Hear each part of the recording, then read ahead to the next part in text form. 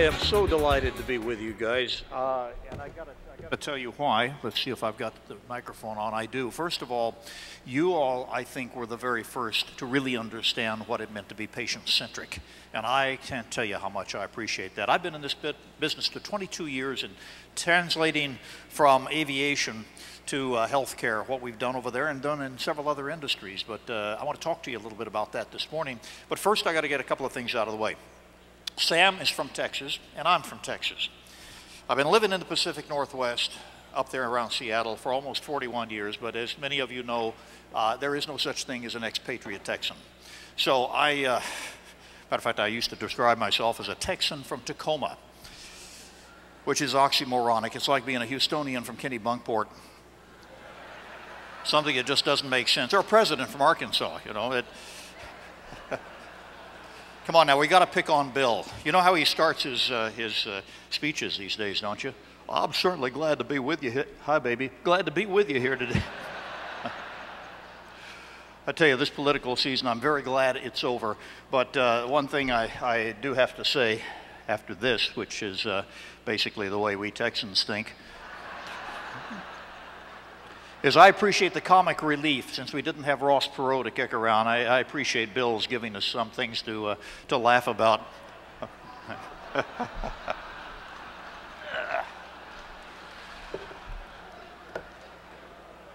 Now, I should run through my emergency checklist. I guess I was going to be true to aviation, but that's flight attendant stuff. But, you know, the exits are right here and here and here, and if oxygen masks drop from the ceiling, we're in deep trouble, actually.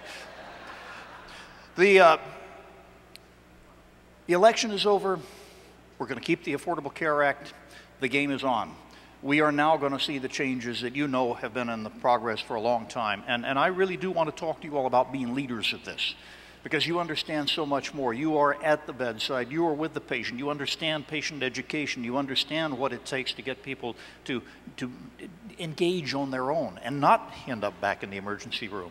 You understand a lot of these things. Respiratory therapists are so far more engaged than so many others are in these changes. And of course, you're also very dependent on how these changes go. It gets to the heart of what we're going to do with things like HCAPs. HCAPs, as you know, have mesmerized to a certain extent many of the hospital leaderships around the country. Many C-suites, many boards are running around hiring hotel companies basically to come tell them how to get the curtains to look nicer and make a 4-star restaurant out of the meals, but they're missing the point. The point is that what we have to do is not just improve the patient experience on a kind of esoteric basis. We've got to improve the outcomes. You remember the old moniker, no margin, no mission? It's gone. It's gone. The death penalty has been issued to fee-for-service, and what it's going to be now is no margin, no mission. And that's what I want to talk, excuse me, not margin, no outcome, no income is what I'm trying to say. No outcome, no income, and the outcome is the most important element that we've got to deal with. Nationwide, we're facing very serious problems. As you know, we're killing between 22 and 30 people an hour on average still between nosocomial infections and medical mistake in the United States. We're up to 18.2% of our gross national product. We're headed to 20.5% in about 5 years. If we don't do something, we're going to bankrupt the country if we don't get this under control. So it's no longer a matter of waiting for the Supremes or waiting for the election. We now have a lot of work to do, and you guys are right in the forefront of it, even though you don't feel like you're in control, I know. And sometimes, and I understand this very much so, I've been in these positions many times before too, where you kind of feel like your patron saint is Rodney Dangerfield, right? I don't get no respect. Well, believe me, you've got not only mine, I think you've got the abiding respect of every single patient that you've helped, and that is a long, long list, and it's going to get even longer. By the way, there is a powerful kinship between you guys and pilots before we start talking about aviation. I mean, for one thing, in aviation, we not only teach, but we understand that if you don't keep the airplane under control, nothing else matters. It's all a moot point. As a matter of fact, we used to train this in terms of saying maintain airspeed, maintain aircraft control, fly the jet first. And the same thing with you guys. If you don't maintain the airway, if we don't maintain oxygenation, everything else is a moot point. And we even share the term airway for that matter, which I always thought was fun. It turns out that everything that we talk about in patient safety really comes down to something that we had to learn the hard way in aviation. We learned it by things like killing 583 people in the collision of two major jets, two 747s, in the island of Tenerife on March 27th of 1977. We learned it by understanding, finally, that Captain Kirk, in Star Trek terms, I know some of you probably don't like Star Trek, but I'm going to refer to it anyway. Captain Kirk was in our left seat of every airliner. Matter of fact, if any of you ever flew with us before 1977, you flew with a solo pilot. And I know you're going to think about that for a second and say, wait a minute, I didn't. I looked when I walked aboard and there were at least 2, maybe 3 pilots up there. Yes, but only one of them was allowed to use his or her brain. Everybody else was along for the ride. It was the old form of teamwork. I tell you to jump, you ask me how high on the way up. We now know how wrong that is. And we now know that the essence of safety in a major human system, no matter what that system is really the human element. In other words, us. We've got to understand how we fail, how we make mistakes, because without that, we're never going to get to where we need to go. Now, the problem is that we don't believe, quite frankly, we don't believe that we fail as much as we do as human beings. We think we are more adept at being perfect. And in fact, every one of you in this room, me included, no matter what pathway got you to the point of respiratory therapy, you all are trained the same way as I am. We're all trained to be Captain Kirk. We're supposed to be omnipotent, infallible. We're not supposed to make mistakes. We're supposed to get it right the first time. But that, you see, is a fraud that we've been perpetrating on ourselves for at least the last 150 years of the Industrial Revolution, because human beings cannot be perfect. We can be very good. We can be very good all our careers, but the problem is you can't look each other in the eye and say, I could never make a major mistake. I am so good. And so therefore we have to lean on some other methodologies. When we finally learned this in nuclear power generation, in industry, in many different places, and certainly in aviation, we began to reduce our accidents to zero. And this is another major point, it's believing in zero. Most of you have confronted this question of, could I ever get to the point of making no mistakes? And if you're really honest with yourself, you know that the answer has been no. I could make a mistake. I'm going to try hard not to. I've got a wonderful track record, but I could make a mistake. I could send a patient off after a transfer with an empty oxygen bottle. I could fail to see something that needed to be seen before we released them from the ICU. I could make a mistake. But the fact is that there is a prophylaxis for this, for our own human errors, and that really is ganging us together in teams, what I call collegial interactive teams. Now the problem is, as I say, that we really don't believe that we're as bad as we are at communication, at transferring ideas between each other, and this is why I put Homer up on the screen, because if you all were wired up, any of us wired up to a really good polygraph, and asked if we had most everything under control, we would answer yes. When we talk about keeping things safe in a human system, we have to talk about the realities. And what it takes is teamwork in a collegial, interactive teamwork situation. Collegial means that everybody on that team has respect for every individual member. Even if that new person just came in the door after a 2-year education, wide-eyed, scared to death, that person still may know the key that's going to save your patient, that's going to save a major mistake. And when we can get that communication level in a team to absolute transparency. And yes, I'm also talking about the team that you find yourself on sometimes when it doesn't look like that you've got any standing at all. If you're in an OR, for instance, and you're in the middle of a procedure and you've got some highfalutin cardiologist over there who doesn't want to talk to anybody, and the nurses maybe not paying attention to you. This is where the essence of the professionalism and the patient-centric knowledge that each and every one of you have and have displayed for so long is so very important, because you become the guardian of the patient. You really do. And getting that teamwork to translate to full communication sometimes means some pretty dangerous things. Dangerous in terms of you have to speak up and not stop, and not make the assumption that I couldn't be right and he be wrong. Look at how much experience this individual has, this lady, this gentleman. You've really got to understand what we're trying to teach docs and trying to teach nurses now is the same thing, that unless you are all hanging together, as Thomas Paine once said, you're going to hang individually. In other words, we've got to understand how important it is to transfer information in a completely transparent way. And that is quite a challenge. Now, there are other things that we use too. Checklist. You've been introduced to this over a long period of time. Many of you have been using forms of checklist, your own or others, for a long time. This is a new push in respiratory therapy, and it is so incredibly important. Why? It's not an insult to your professionalism. It's not an insult to you. It's basically saying the same thing that I say to myself after so many years in aviation. I was an airline captain for Alaska Airlines, before that for Braniff International. Some of you remember Braniff, don't you? Hard to see out here with the lights. How many of you remember poor old Braniff? Thank you. We failed on May 12th of 1982 at about 4:34 in the afternoon. Not that I remember it well. We failed because we couldn't communicate with each other. Long story. I wrote a book about it. We'll keep that for another day. But the basic idea was, with all that background in aviation, one of the things that we had learned only belatedly to do was communicate, but we did understand checklists. And all my career in the Air Force and the airlines, it's been checklist and checklist, and I could have been insulted by that at a certain point, and many of our people were early on. How dare you put this piece of paper in my face? Do you think I don't know how to fly? You don't think I know how to practice medicine? You don't think you'll fill in the blank. The fact is that we as human beings cannot, absolutely cannot be perfect in terms of our memory, and consequently we need a little aid every now and then. And that's what a checklist is. Every item on a really well done checklist that you use in respiratory therapy has been written in blood. Somebody died to get that there, just like we have in aviation. I'm privileged to live on a runway. My house is on a little island called San Juan Island north of Seattle. And I'm able to taxi out of my own driveway, in essence, and go down to the end of the runway with my little single-engine airplane. Nobody else around. The FAA isn't looking.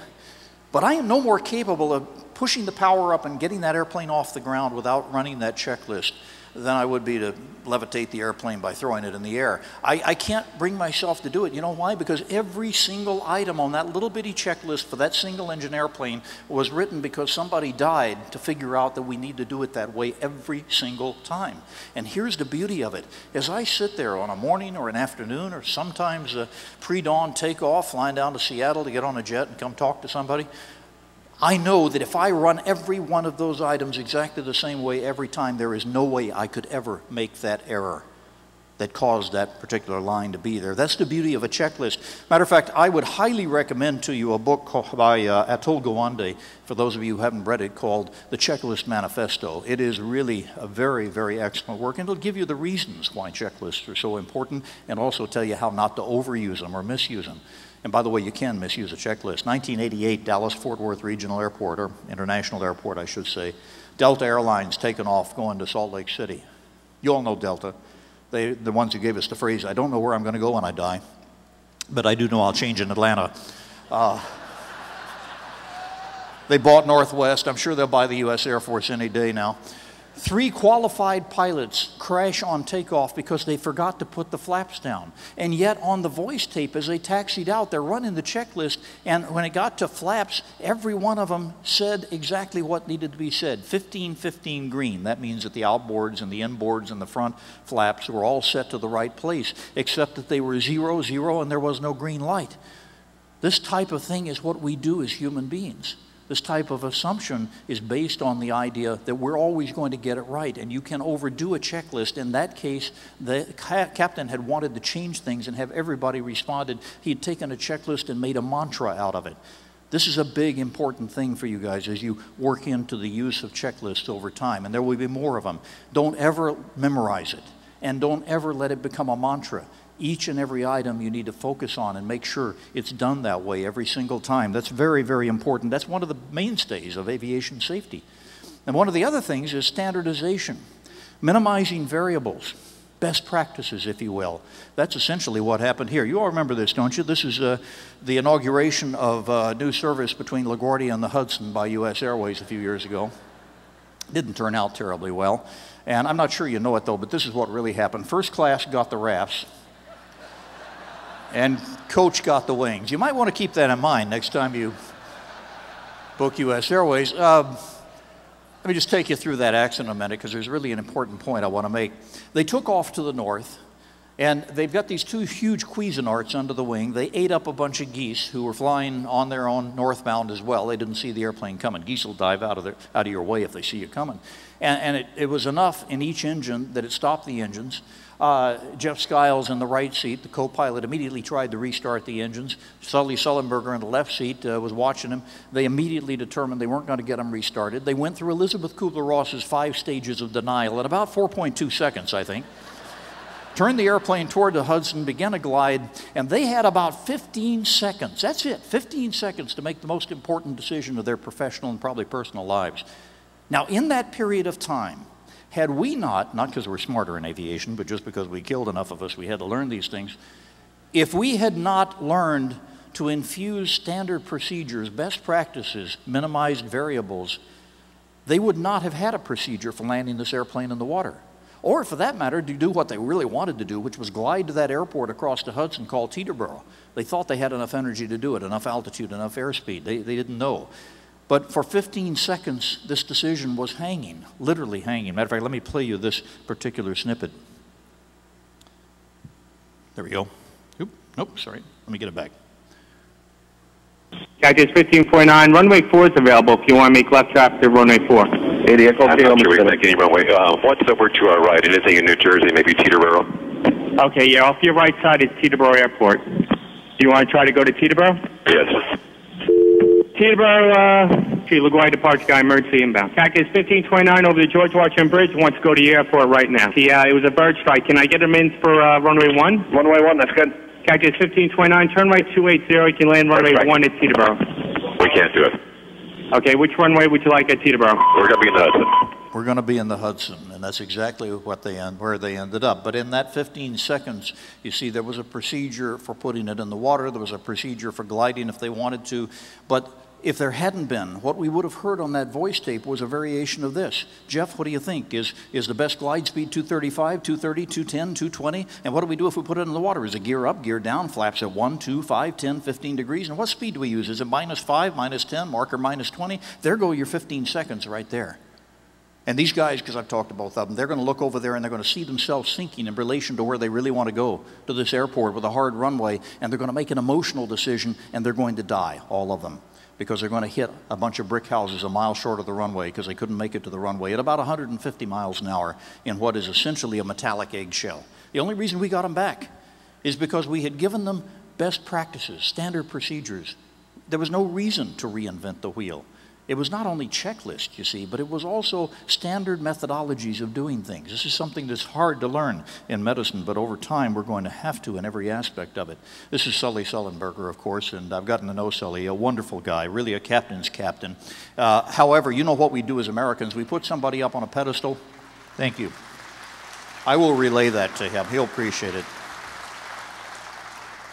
And he's fellow former Air Force too, but I'm not going to pander in that. But you know what we do as Americans? We put somebody up on a pedestal, and immediately, what do? We throw mud balls at them. I started getting this in my mailbox literally within 3 weeks. You know, checklist utilization, minimization of variables, standards, best practices also come up against a real wall. 2 of them, in fact. You know what the most dangerous phrase is in respiratory therapy? Now, check me if you think I'm wrong. Quote, "This is the way we've always done it," end quote. Everybody agree? I guess for equal time, I have to tell you the most dangerous phrase in aviation is, quote, "Watch this," end quote. "Here, Fred, hold my coffee, watch this." You really don't want to hear that out of your pilot. Trying to get any of us to go in a different direction, because we're in the middle of a cultural change, a massive cultural change. And you have in the past been kind of relegated to being a member of the team, but maybe kind of a siloed member of the team. The fact is we've got to make the teams much more finite, and we've got to get rid of the silos. But the problem is to get people to do this is a cultural imperative. Culture is like asking a fish to describe water. It's all around us all the time, but it's very difficult to describe, and yet it affects everything. Culture change also takes a long time. I have to tell boards of directors and watch their faces drop that it may be 20 to 25 years before a culture change is complete. But the beauty of it is that you can get things done immediately. You just have to maintain the pressure. You have to keep talking about it. You have to keep informing and motivating everybody on why these changes are necessary. That's what talking to each other is about. That's what building a collegial interactive team is about. But unfortunately, this epithet that we throw at doctors about, trying to get them to go in the same direction is really applicable to everybody in medicine. We know this is high risk. And when it's high risk and you know that the way you've been doing it seems to work, you're really very reluctant to change. But change is exactly what we've got to do. But herding cats isn't, I mean, we throw that around, but that's what it feels like at times, to get everybody together. This is why you're in such a position of leadership, and it doesn't feel like that at times, but you really are. You're the ones with the expertise in keeping that airway open. You're the ones with the expertise of keeping those particular machines going, of briefing the patient, of doing all the things that you do to maintain life. Sometimes it really does depend on you more than anybody else on the team. But speaking up at the right moment, knowing when to say the things that are necessary and never backing off when a patient depends on it is such an important responsibility. I want to talk about, yes, please, not just to clap for what I said, but clap for you guys. Thank you. Now, I really, as a true Texan, should say y'all instead of you guys, but I've been hanging around the East Coast too much. Let's talk about how we fail as humans. This is important because we really don't look at it this way.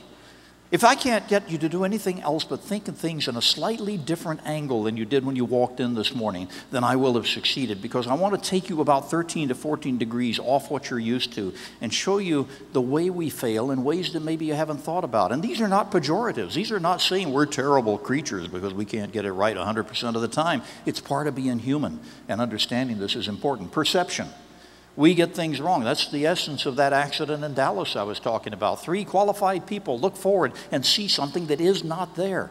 And you all have your own examples. There's no one in this room who hasn't misread something. There's no doctor, there's no anesthesiologist, no nurse, no pilot who hasn't made a mistake. Most of the time, we're so good we manage to pull it back from the brink, or somebody tells us about it, which is the essence of teamwork. But we don't perceive everything correctly. The second one is assumption. We make assumptions all the time. You couldn't get through the day without assumptions. But let me give you a little quick takeaway.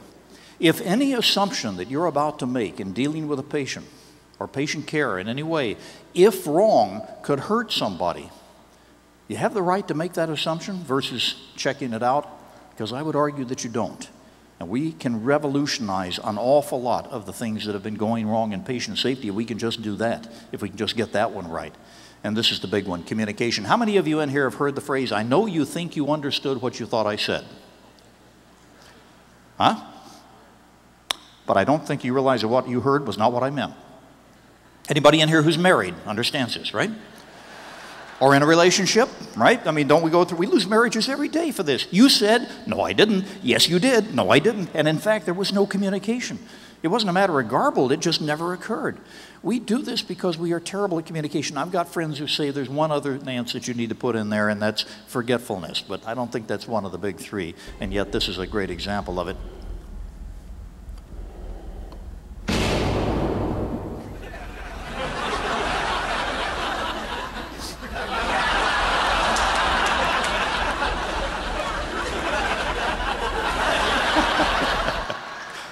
Now, I was foolish enough to show this at the Kennedy Space Center about 3 years ago. We had a bunch of hospital CEOs we were taking around, and they were very gracious to show them how NASA did safety after losing 2 shuttles. And I was really worried about this. I had 2 astronauts in the room and a whole bunch of launch crew, but they fell on the floor laughing, so that apparently is NASA approved. Now, having said that, one of the astronauts comes up, this is a guy with 3 missions, afterwards, he said, that was the Buzz Aldrin situation. And I said, I don't understand. He said, well, you remember Apollo 11, Mike Collins there in the middle had to stay in orbit while the other 2 guys went to the moon. Neil Armstrong, we just lost about a month ago. And then, of course, Buzz Aldrin on the right. Neil's already out on the moon. He said that breathless phrase that every one of us remembers so well. One small step for a man, one giant leap for mankind. And now, 30 minutes later, he's got the camera trained on the LEM, the Lunar Excursion Module. His partner is coming down the steps. He knows he's excited. And on the way to the moon, Neil also knows that NASA Mission Control in Houston had called and said, guys, even though there are 9 interlocks necessary to lock the door of the LEM, we forgot to put a handle on the outside, so don't close it when you get out on the moon. Now he sees his partner climbing down, all excited. He's looking at that blue marble we all live on, knowing about 50% of the humans on there are listening to him because his mic is hot. And he sees Buzz's gloved hand come up as if he's going to grab the door and close it. And he wants to, in the worst way, say, Buzz, don't close the door. But if he had, that is what we would remember. Neil Armstrong died today, the first man on the moon, and the guy who issued those wonderful, breathless words, Buzz, please don't close the door. That's the way. I did not know that story until then. When we look at our communications levels, there is a very true figure that actually is a little low, 12.5%. It's actually about 13.8% of the time. People who have the same linguistics, the same regionalisms in their voice, the same level of education, do not understand what they are saying to each other, and we just don't believe it. That's back to the Homer thing. If you wired us up and said, do you believe that? You might say yes, but it would blow the machine up, because we don't in our heart of hearts. We think we're better than that, but we're really not. Here's another good illustration. Hello? Hi. Hi. Let's play The Stranger. Okay. When someone gets home tonight, someone should be wearing a naughty French maid's outfit, a blonde wig, and holding a six-pack of Bud Light. Me likey the stranger. Oh, you mean... And the great taste that won't fill you up and never let you down. Hello, stranger. Make it a Bud Light. It's another old Super Bowl commercial. Now, you got to get past a willing suspension of disbelief that the poor doofus couldn't figure that out, right? But once you do, this is what we do to each other all the time. When you diagram that sentence, when someone gets home tonight, somebody should be wearing. That can go in either direction. And then what do? We get upset, or somebody gets upset with us because we ask for a clarification. It's like the doctor was in an emergency room in New York a number of years back, taking notes all night in the ED, and the chief resident had a tough night. He's going out for a Coke, and he's giving 3 really important medication orders as he goes out of the door. The only problem is there are no nurses at the nurses station. When he comes back 10 minutes later, I tell him, and he can't get his arms around this. He said, well, that's impossible. Somebody should have heard me. I said, no, doc, there were no nurses at the nurses station. He said, well, somebody must have heard me. What is that? If a doctor gives an order in the forest and nobody hears him, was it really an order? And you know, the fact was, it wasn't arrogance and it wasn't hubris. He was so, like all of us, so prone to speak and expect that everything he said was going to be understood that he could not get his arms around the idea that that might not happen. We are like this, unfortunately, and we are heir to that. As a matter of fact, we also do something called talking past each other, which is very detrimental. I got a good example that a couple of doctors sent me from England, and I was rather surprised. We can all go on this site and make our own cartoons, and I figured this is going to be nothing. But when I watched it and picked myself up off the floor and stopped laughing, I realized I've had that conversation. Now, 2 things. The guy on the left is an orthopedic surgeon. The one on the right is an anesthesiologist, supposedly. He's trying to book a case, and there's a word that I think is asystole, which is complete cessation of heart activity. In England, they call it asystole. So just watch and tell me if you haven't had this very conversation. Hi. Are you the registrar of anesthesia? Yes. I need to book a case. Who are you? I'm the registrar of orthopedia. Sure. What's the story? There is a fracture. I need to fix it. Okay. Tell me more. There is a fracture. I need to fix it. There is a fracture. I need to fix it. Can you tell me more? The fracture is very displaced. I need to fix it. Okay. Let's start from the basics. Where is the fracture? The fracture is in the emergency department. I need to fix it. That's not what I meant. Who does the fracture belong to? The fracture belongs to a bone. The bone is a femur. And who does the femur belong to? The femur belongs to a 97-year-old lady from a nursing home. Okay. Anything else you can tell me? She is fasted. That is good. Any comorbidities? She is otherwise well. Except for... Except for what? She has a condition I have not seen before. Which condition is that? A systole. A systole. A systole. Right. And you want me to anesthetize her? There is a fracture. I need to fix it. Why didn't you tell me about it from the start? I did. There is a fracture. I need to fix it. No, a systole. Because then you might refuse to anesthetize her. Don't you think I'd have noticed a systole when the patient arrived in the anesthetic bay? It will not take me long to fix the fracture. I'm very skilled with hammers and power drills. She is not fit enough for a haircut, let alone an operation. There will be minimal blood loss. I think she has other management priorities at the moment. Like the fracture. Like CPR. Ah, they have finished doing that. Oh. They have stopped doing CPR on someone in a systole. Yes. That means she is dead. There will be minimal blood loss. You know what? You're right. There is not much blood loss when there's no friggin' cardiac output. I need to fix the fracture. Please go away. You are being obstructive by refusing to do my case. And you are making my head hurt. There is a fracture. I need to fix it. I need to go and punch a brick wall. If you break your hand, I will fix it for you. Anybody not have that conversation?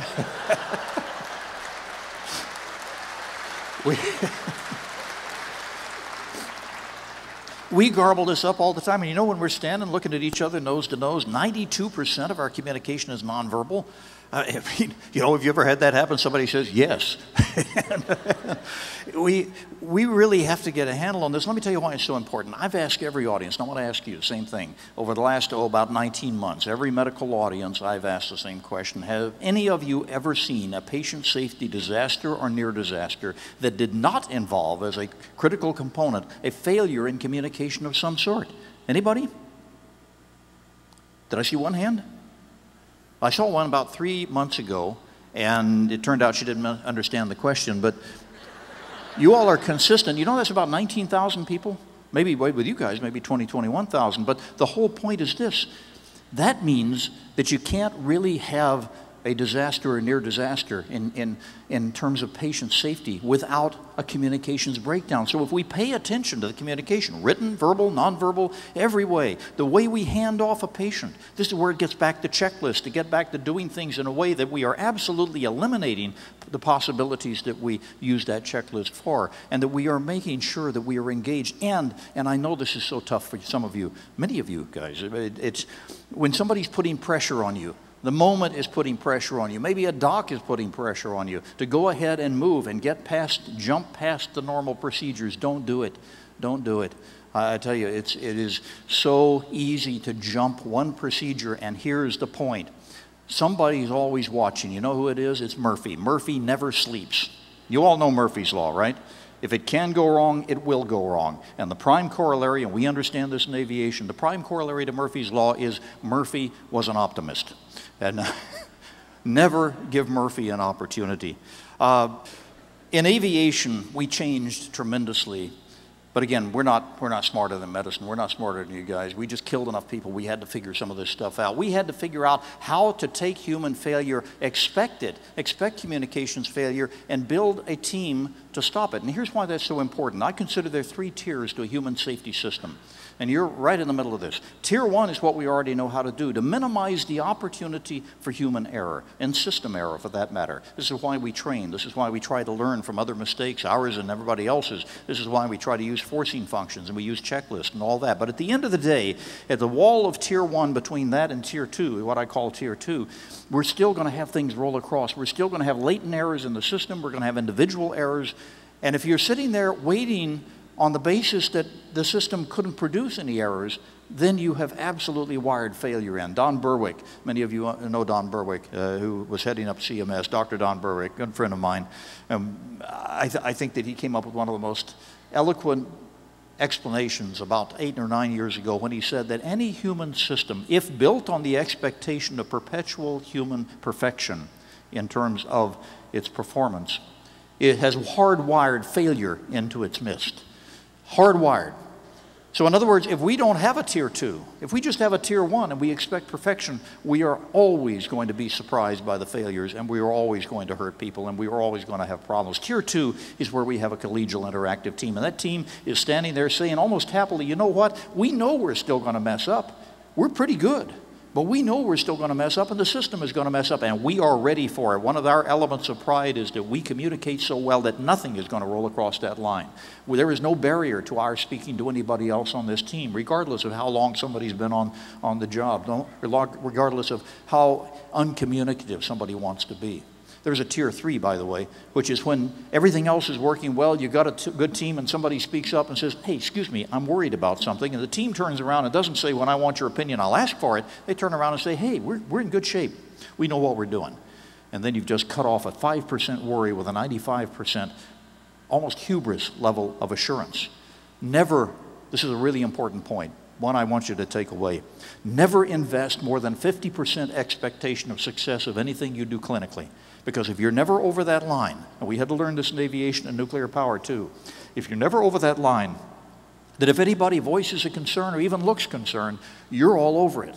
Because you know that the possibility exists that there could still be, despite everything else that's been done well, an error. So somebody speaks up and says, I'm not sure of something. The whole team stops and says, if you're not sure of it, we're not sure of it. What is it that's bothering you?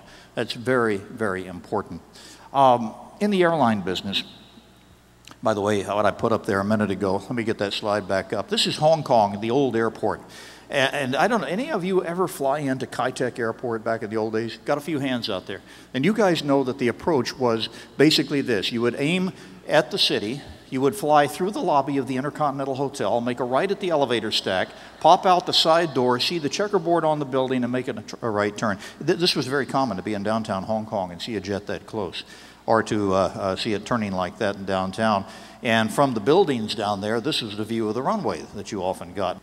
Today, if that happened, that captain would lose his 4th stripe, probably never to get it back. The first officer would be elevated throughout the whole airline. He would be lauded as having done the right thing. And the whole world has changed for us because we understood that we could not have one carbon-based brain who could be fallible, controlling everything. This is why teamwork is so important. And I know that sometimes I'm not just preaching to the choir, but you really dearly want this to happen, but you're being blockaded. But you see, that persistent voice of saying, can we talk about what just happened after the fact? And getting together and saying, we need this kind of communication. Doc, wouldn't you want me to know, or to tell you rather, if you were about to do something catastrophic? Wouldn't you want me to tell you? And in any venue, whether you're talking therapist to therapist, doctor to therapist, whatever the venue, the fact is that that communication from the loudest voice to the least of the voices is so important, going the opposite direction. Let me give you an example.